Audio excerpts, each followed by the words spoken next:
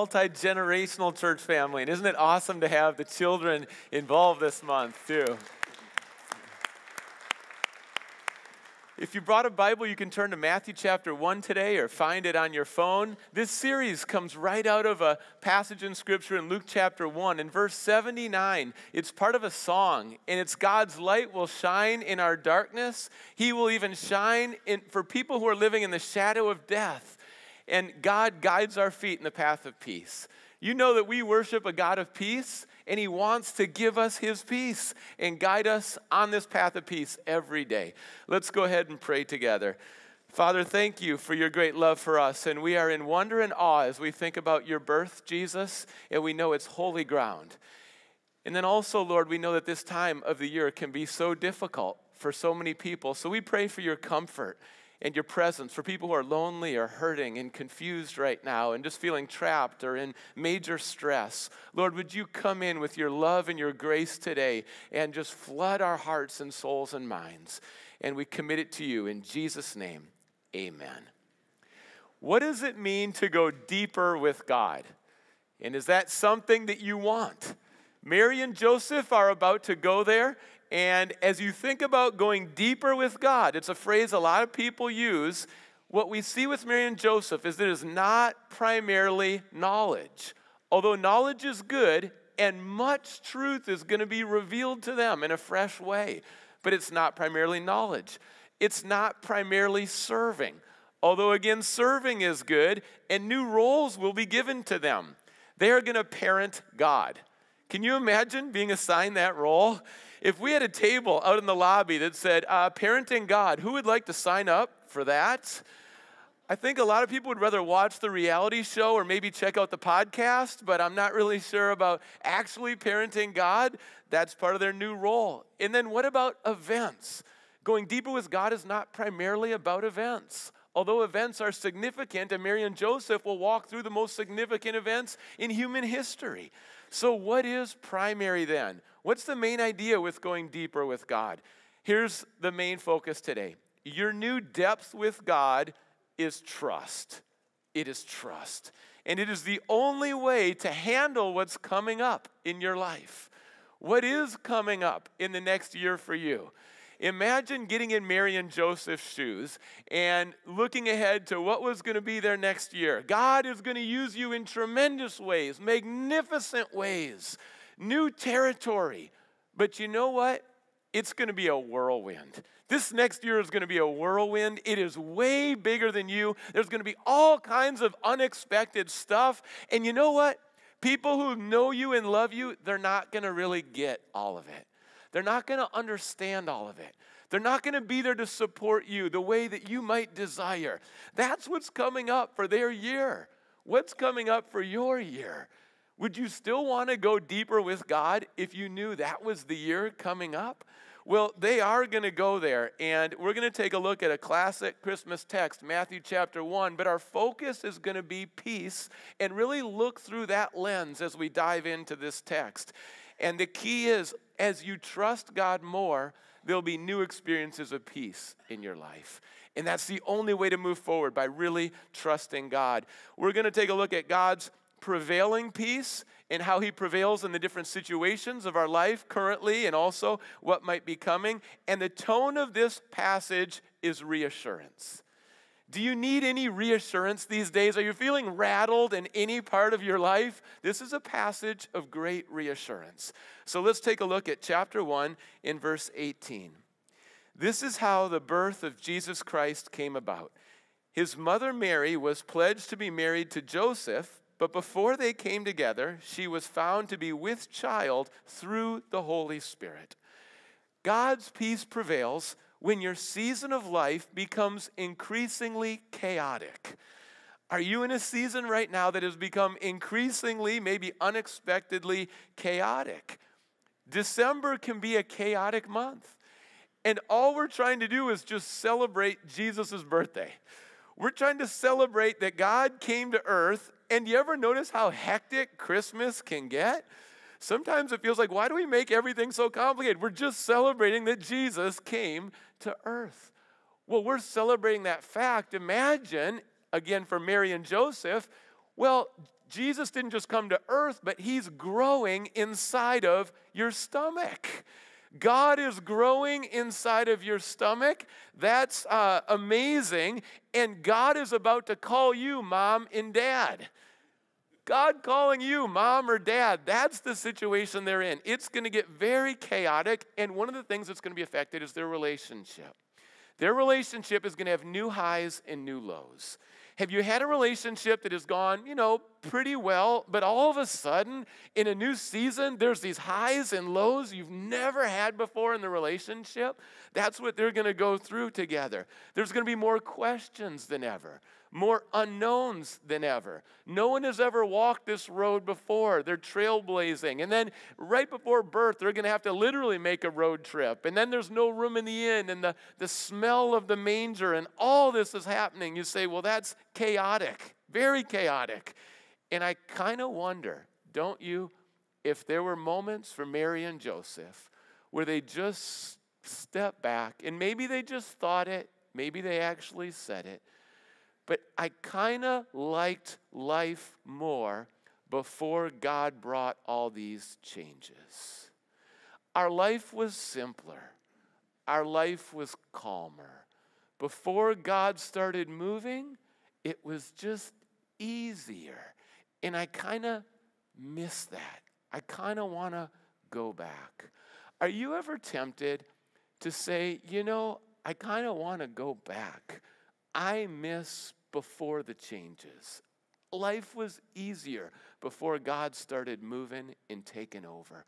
And I think they were tempted to not trust God, but have that viewpoint. And think about the expectations for every Jewish girl and Jewish boy growing up, and they're thinking about marriage and what that would mean. Well, that culture was different, and marriage was more arranged. So parents would get together, they would set this up, there would be a contract, there would be a covenant. And then they were officially betrothed. That means they were husband and wife, much stronger than our engagement in our culture. But even though they were betrothed and considered family now, they had to wait 1 year. So the husband and wife would be apart for 1 year. And why would they do that? To really have a time of purity and faithfulness. To say, yes, I'm waiting and I'm pure and I'm looking forward to that day when we're going to be together. And then after 1 year, the husband would come over to the wife's house and there would be a procession, there would be a celebration. And with that, they would move back to where the husband is and they would begin life happily ever after together. And that was the expectation. That was the hope of every Jewish girl and boy. And every time we talk about that cultural flow of marriage, I can't help but think about Jesus and our relationship to him. For God has arranged something and he's created this covenant and we are part of his family. We are the bride of Christ. And so accepted into his family, we're also apart from our Savior right now. And he is in heaven and dwells there, but we are on earth. So he is going to come to our place and we're waiting. And this is a time of faithfulness and purity, but he will come to us and he will then be reunited. And there'll be a procession in Revelation chapter 19. There's the wedding of the Lamb. And so don't miss it. The Jewish flow of a wedding is exactly what we're going through and what we look forward to. Eschatological is the end times. That's how it's playing out. And all this has been laid out in Scripture. But for Mary and Joseph, it wasn't that, wow, this ties right into the Jesus and the big plan. Instead, it was chaos. My hopes, my expectations, I want it to look like this. I want it to go like this. I want it to flow like this. And now it's not. It's just really not. Life was supposed to go that way, and it really isn't right now. So they have all kinds of chaos. And what do you do when there's upheaval? Do you have any upheaval going on in your life right now? Maybe you're not even talking to other people about it, but it's internal upheaval. Well, I think back to what the prophet Micah said in Micah chapter 5. He was prophesying during a time of upheaval. 2 exiles. First, the 10 tribes in the north, and then the 2 tribes in the south shortly after. Well, over 100 years after. But 2 exiles, 3 messages that Micah brings. And for all of them, he says, hear. He says, listen. His name means who is like Yahweh. And what should we listen to? What's the message? he talks about the Messiah. And he says this regarding Jesus: he will stand and shepherd his flock in the strength of the Lord, in the majesty of the name of the Lord his God. And they will live securely, for then his greatness will reach to the ends of the earth, and he will be their peace. Jesus is your peace. In the upheaval, there's only one place, one relationship that's truly going to bring peace. Jesus is your peace. So what's weighing you down these days? Have you identified it? Do you know what it is? Maybe a top 3 things that are really weighing you down. Do you know what those are? How are you going to overcome those? And a lot of today we've been talking about an individual level of walking in the path of peace, but let's think on a worldwide level for a second. And when you think about chaos and upheaval, what would you say is the greatest humanitarian crisis of the times we're living in right now? Worldwide, what is the greatest crisis? Probably the situation with refugees around the world.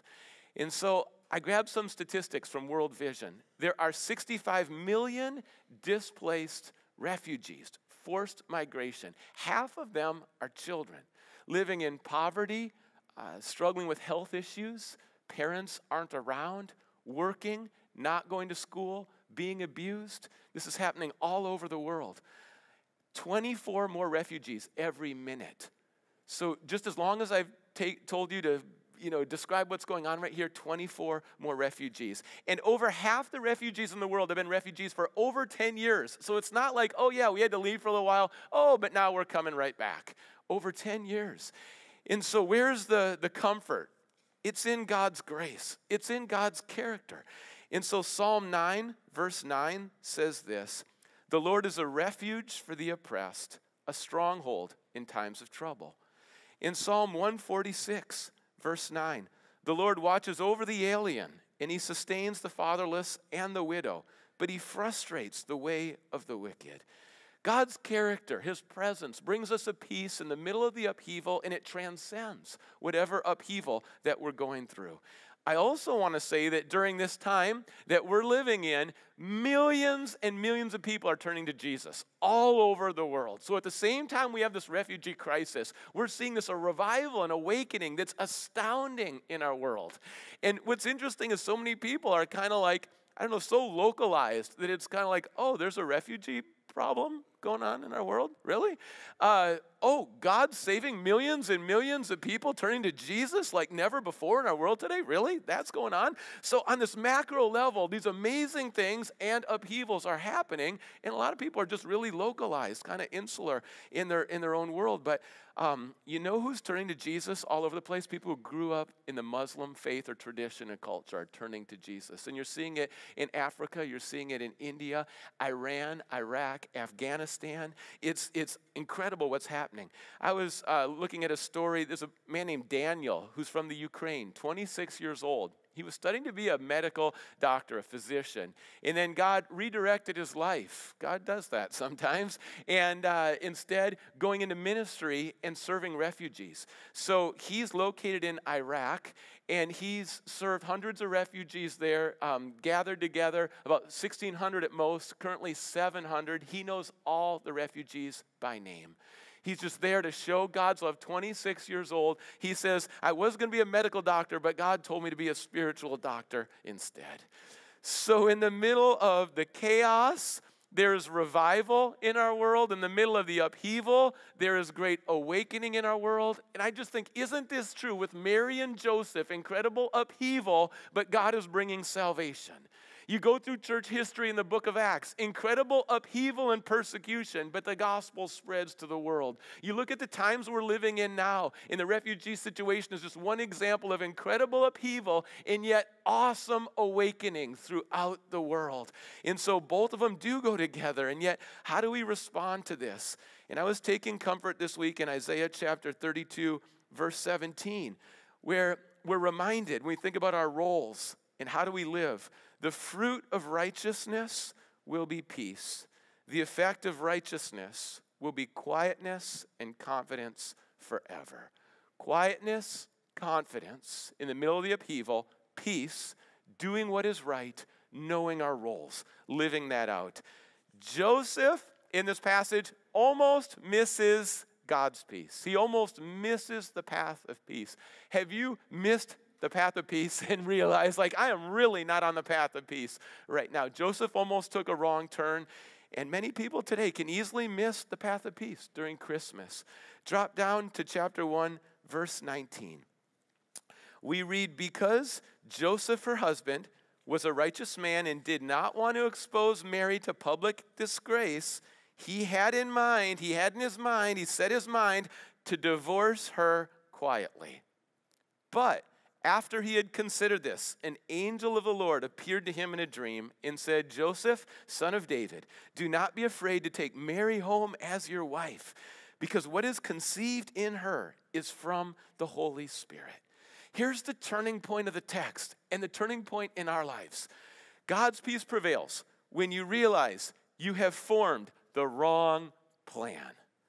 The wrong plan. Or you've formed the wrong assumption. Or you've formed the wrong perception. Or you've formed the wrong reaction to someone else. What do you do when you're off track?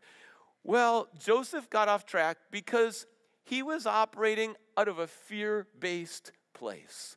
Deuteronomy 22, there was the death penalty for those who were betrothed, and one was unfaithful and would go find someone else and get pregnant with someone else. There was a death penalty in that culture. So Joseph feared. He thought about the judges at the city gates. He thought about what would happen to Mary and how she would be criticized, how she would be ostracized, how she would be killed.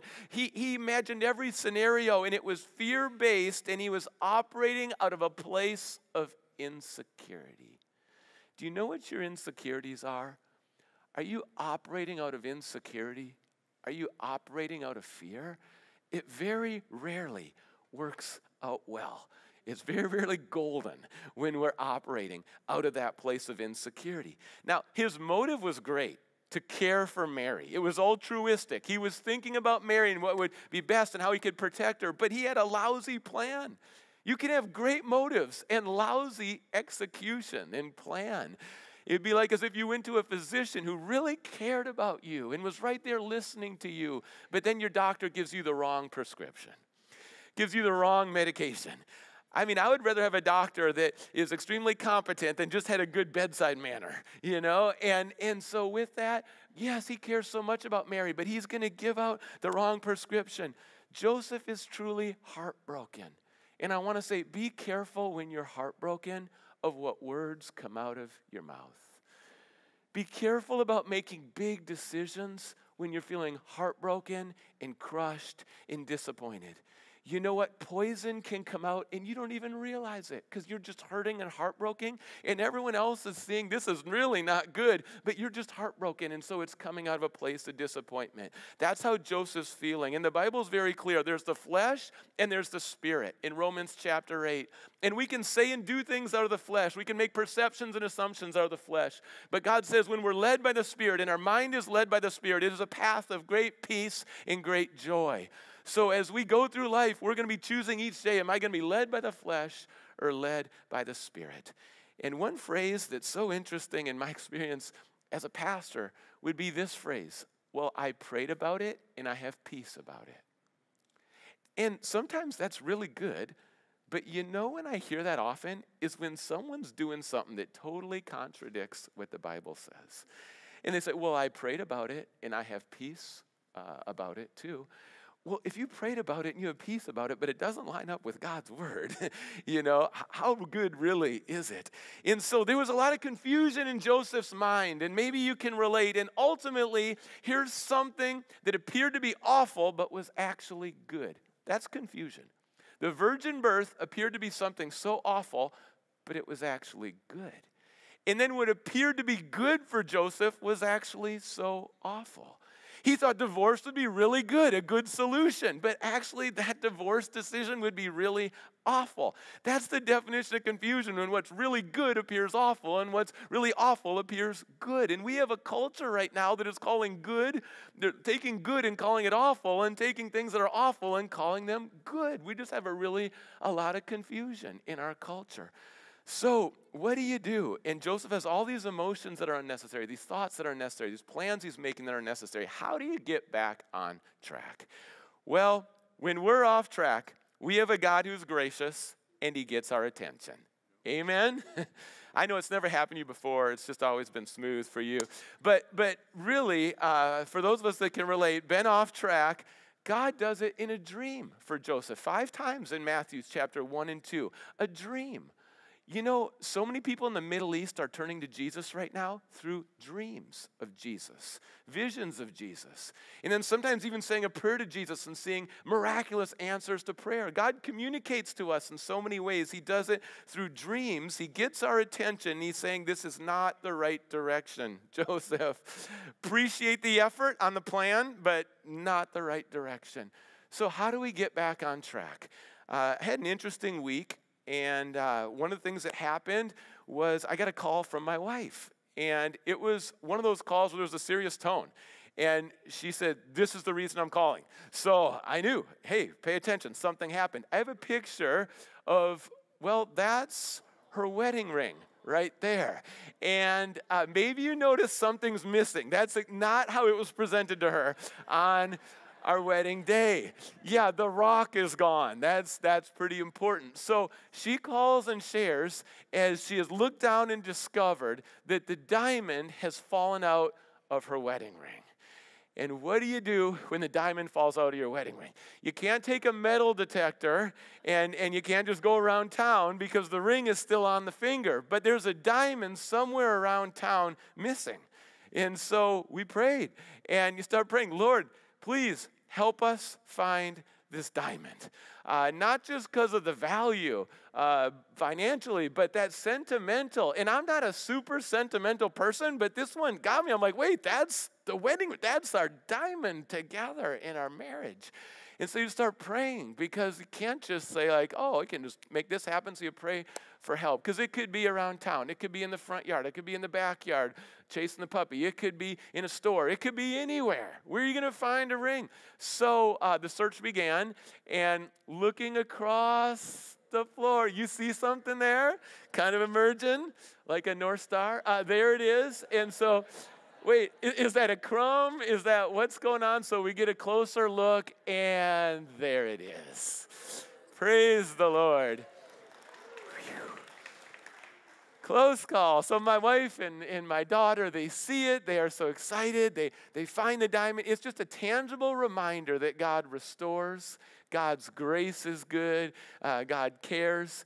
And with this, you know what happens now? That diamond will be placed into the ring because there's really no warning. I mean, how would we know that it was about to fall out and give way? But now it'll be placed. It'll be more secure than ever before. That diamond will. So that's the next step in it. But I think about that process right there. When God wants to bring new peace, new experiences of peace in your life, some of them are going to be brand new experiences of peace. But other ones are going to be God restoring a peace that you had, but you kind of lost in the marriage, in a friendship, about your calling. Sometimes you had it at one point, but now it's gone, and God's going to help you find it. What do? You ask Him for help. You go looking and let God restore it and make it more secure than ever. If your marriage is going through a difficult time, we have marriage investors here and mentors, but if your marriage is going through a difficult time, just know God can heal and restore and make it stronger than ever. But you're going to need to pray and seek Him and submit to Him and truly let Him guide you as well. So going through that, quite a week. And I think back, now the diamond's recovered, but a heart at peace. In the book of Proverbs, it talks about a heart at peace, and it says in Proverbs 14:30, a heart at peace gives life to the body. When your heart is at peace with God, it is life to your body, but envy rots the bones. If Mary and Joseph looked around and said, how come all the other couples, they don't have to deal with this huge upheaval? Envying other couples, it would rot their bones. And then here's a Christmas bonus proverb that ties into peace. In Proverbs chapter 17, verse 1, better a dry crust with peace and quiet than a house full of feasting with strife.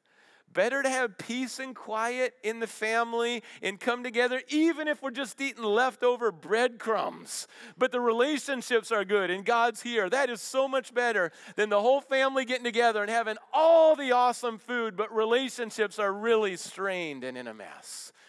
So I share that perspective about peace, that God might use you to initiate with some healing in your family. Maybe the whole thing isn't going to turn around this Christmas, but maybe you forgive someone. Maybe you call someone. Maybe you go out of your way. Maybe you give a gift. Maybe you invite someone over who's usually left out of the family. Maybe you care for someone who's hurting in the family. Be an instrument of God's peace during this Christmas time, during the upheaval as well. Going back to the text, drop down to verse 21. She will give birth to a son, and you are to give him the name Jesus, because he will save his people from their sins. God's peace prevails when your calling becomes unexpectedly difficult. When your calling becomes unexpectedly difficult, God's peace will still prevail. A lot of people ask the question from Matthew chapter 10, what does Jesus mean when he says, I didn't come to bring peace, but division? I mean, that sounds like an antithesis to this whole series. Jesus came to bring division, not peace. And then Jesus explains there's going to be a father, but then there's going to be a son, and there's going to be some division. There's going to be a mom and a daughter, and there's going to be some division. There's going to be the in-laws, there's going to be some division. And what he's saying is that everyone's invited to this relationship with him. Everyone's invited to heaven. But in a biological family, some will say yes to Jesus and some are rejecting Jesus currently. And there's going to be division in that sense within a family, and that's not easy to sort through. You know what Mary and Joseph are going to face? They're going to be raising the Son of God. Well, we've got one boy who claims to be the Messiah and the Savior of the world, and then we have other boys who don't think he is at all. And sometimes we kind of think he's a little extreme, so we're trying to figure him out too. And that's the dynamic in their family. Spiritually, they're going to be very divided for many years, and Jesus' own family and brothers are just not on board. They are not tracking. Sure, he's a little better than us, but I'm not giving him the Son of God, Messiah. No way. And so they've got some of that. The calling is getting difficult. Carrying the Christ child. It's a metaphor for us for carrying the calling that God has on your life. What calling are you carrying? I'm almost surprised that I think so many Christians have unspoken expectations about the calling and following Jesus, that overall things will probably go pretty smooth. That there probably won't be too many big surprises. That it probably won't get too difficult. I'll probably see everything coming. And you know what? I'm not going to have to rely on God that much. I can do most of it on my own. And it's like nobody says these things, but we operate in these assumptions. And it's like, yeah, and I think what I'll go through will be similar to what most people will go through. I just don't see that stuff in the Bible. I see pick up your cross daily. And in fact, the cost could be really, really high. Mary, yes, she's going to have Jesus. But you know, when Jesus is murdered, do you know where Mary is? 3 words, John 19, near the cross. She's up close watching her son murdered. I can't imagine one of my kids getting murdered. And then me having to sit there and watch it from up close. Mary, the cost is going to be really high in following Jesus. But Mary, I'm going to give you as much peace and reassurance as I can. And Jesus from the cross says, John, take care of Mary. That's your mom. Mary, you're with John. That's your son. And Mary gets some reassurance that all her days she's going to have someone looking after her because she's lost what looks to be her husband is gone. And now she's watched her son murdered. Mary, the cost is high. The roller coaster, the virgin birth, what does this mean? Okay, we're going to be looked at strange. No one's going to believe us. But we get to raise the Messiah to he's murdered to he's risen. I mean, when they think the virgin birth is a challenge and it's hard to trust God through that, that's just a warm-up for the death of Jesus and the crucifixion. But we'll keep trusting him, and you know what? We're going to see that resurrection. And so they're on this journey, and sometimes I think we assume that the cost, it's going to be simple, it's going to be easy, it's going to be small. I want to say this so clear. The more people you're going to reach, the calling God has on you to touch lives, to serve people, to make a difference around the world, the more people you're going to help, the cost will be higher. And you can go through life and say, I'm just going to shrink the cost. Not going to really have a big impact for God in this world, but I'm going to really shrink the cost. Or you say, you know what, the cost is high, but God's grace is sufficient. His peace will be in the middle of the upheaval. And let's go for this, Jesus. Let's go for it. What do you do when the calling that you're carrying gets very difficult? Well, Jesus didn't just come to help us help ourselves. Jesus came to be our Savior. Jesus came to be our Savior, not just for the forgiveness of sins, but in walking through the calling, in living every day, daily grace, we cry out, Lord, save us. Lord, help us. Lord, we need you. We don't just need to help ourselves and let Jesus help us help ourselves a little more. We need a Savior every single day to help us through. So we rely on him. And what's our role? You know, I think one of the big keys in peace is your mind, your thinking. In Philippians chapter 4, verse 8, it says, whatever is true, noble, right, pure, lovely, admirable, excellent, praiseworthy, think about these things. If you want new peace in your life, it's going to mean new thinking in your mind. And so what are you thinking about? What's the content of your thoughts? And then as you think, then live it out. Paul says, put it into practice. What you know, what you've learned, what you're dwelling on, put it into practice, and the God of peace will be with you. So we do have a role, and God helps us in that role. How does it end up for Joseph and Mary? Look at verse 22. All this took place to fulfill what the Lord had said through the prophet. The virgin will be with child, will give birth to a son, and they will call him Emmanuel, which means God with us. When Joseph woke up, he did what the angel of the Lord had commanded him, and he took Mary home as his wife. But he had no union with her until she gave birth to a son, and he gave him the name Jesus. In the very same place where Joseph was going to do his own thing, now in that very same situation, he is 180 degrees different, taking Mary home as his wife. He's teachable. He's responding to God. He's letting go of his plan. In your worship of God, my guess is that there's some things you need to let go of. Joseph will not go down the path of peace until he lets go of his original plan. Do you have some original plans, assumptions? Do you have some things that you're still holding on to? And you think, well, I'm going to hold on to it and I'm going to have God's peace. Well, no, Joseph has to let go of his original plan to have God's peace and walk down that direction with the Lord. But he does that, and that's a trust decision, and trust is at the crux of this. May the God of hope fill you with all peace as you trust in him. Trust in peace. Linked, your new depth is trust. The result will be peace. And the key word here is that word fulfill in verse 22. Matthew's going to quote the Old Testament so many times, 47 times, 12 times he uses this word fulfill. And fulfill refers to what Isaiah prophesied in Isaiah 7:14. The virgin birth, Emmanuel, God with us. That was the word, and that's what God faithfully brought, God with us. Take that in today, God with you. Mary's an overwhelmed lady. God is with overwhelmed ladies. Joseph is the dad that almost blew it, almost messed up the whole family. I mean, had a plan that he wasn't going to be around Mary and Joseph, was not going to be around Jesus. He almost blew the whole thing. God wants to come alongside of guys who really almost or have blown it. God with us. I know people say be careful around strangers. I just love strangers. I don't know. I like getting to know them. I was in a store this week, and a man was on the job with security. And we started talking. He started sharing his whole story with me. And he said 5 years sober, he was addicted to opiates. And he said the turning point was he came that close to losing his wife and his kids. God is with men who are addicted to opiates, men who are on the verge of losing their wife and their kids. God can restore. God can rebuild.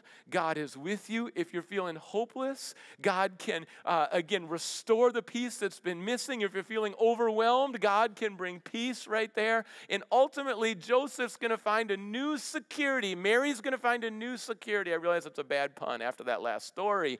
But this new security, so not operating out of insecurity and fear, and this new security is so important because they're going to move forward now saying, I don't care what the rest of the town thinks. I don't care what they say about us. We're walking in the security of the Lord, the path of the peace. We know this is God's son. We know it was a virgin birth. Have you been delivered from what people think about you in trying to please everybody? Have you been delivered from that? Mary and Joseph have found a security that's going to deliver them from that. And they're going to move forward in true peace because they're walking with the Lord. Here's the take home. When God's plans do not initially appear to be peaceful or trustworthy, and often they won't, it usually signals that he is about to do something special. With his virgin birth, it doesn't initially appear like this is going to be peaceful for Mary and Joseph. And it might not even seem trustworthy. Joseph certainly doesn't trust Mary right away or the crowd. But you know what? Something special, God was moving. So don't panic, don't fear. When it starts to look like this is unexpected, not so peaceful, I don't know if I can trust God. Continue to trust him and just know he's about to do something special. New experiences of peace in our lives. Let's pray. Father God, thank you for so many powerful messages through your birth, Jesus, that you bring into our hearts. And where you met people then, like Mary and Joseph, you meet us today. And you reassure us with that message that God is with us, even though we waver and get unsettled and sometimes have doubts and want to run with our plan. God, you're with us. You're gracious.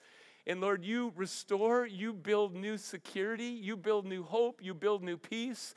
And Jesus, as we worship you together today, we pray that you continue your work through the Holy Spirit, that we wouldn't get in the way. And Jesus, we want to walk with you on this path of peace, for you are the Prince of Peace. We pray in your name, Lord. Amen.